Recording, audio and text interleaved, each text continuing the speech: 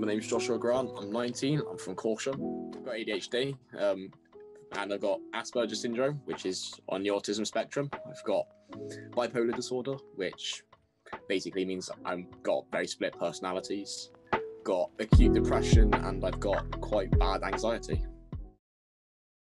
Yeah, I've had quite a rough upbringing. I've had my abusive father and an abusive stepfather, which weren't very helpful. My mum also suffers with quite bad anxiety and depression, so it's quite relatable in some ways. But yeah, just basically it affected the way I acted when I was younger. I mean, before I got properly diagnosed with Asperger syndrome, I was completely I understood everything. I was a top student when I was in primary school. I went to Box Primary School, and I was top student every year, getting top grades, just basically being a brilliant student.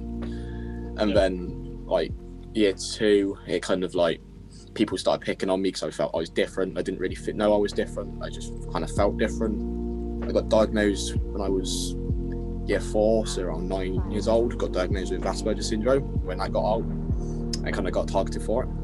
So for the first time in my life, it made me realise that there's something wrong with me, sort of, and it made me start to think that it could make me seem more interesting to other people if I misbehaved and I had an excuse for it. The bullying was probably the worst part of all of it, to be honest. It got really, really bad points to points where I would be basically physically assaulted. So there were some bad problems. There's been problems where I've been in the wrong place at the wrong time and things like this. And because people do realise I've got autism, I probably won't be able to defend myself and just taken advantage of it, really. When I started secondary school, it wasn't brilliant. I was really stupid. I used to get in arguments with teachers all the time. I never used to do any work. Just kind of used to mess about and just not really do anything at all. And then towards the end, I kind of realised I'd been doing this completely wrong. I'd have definitely done more towards what I needed to do instead of messing about in lessons and just not getting anything done.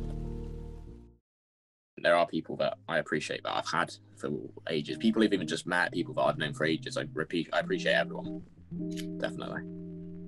Since I started college, I've definitely started to be able to kind of cope with it more. Every so often, where I will have outbursts where my autism kind of empowers and just gets really weird. I get really hyper, but yeah, I can cope with it. And now that I'm out of secondary school and I'm in a more comfortable environment at college, I feel a lot happier. I feel like I can just move on from that part of my life.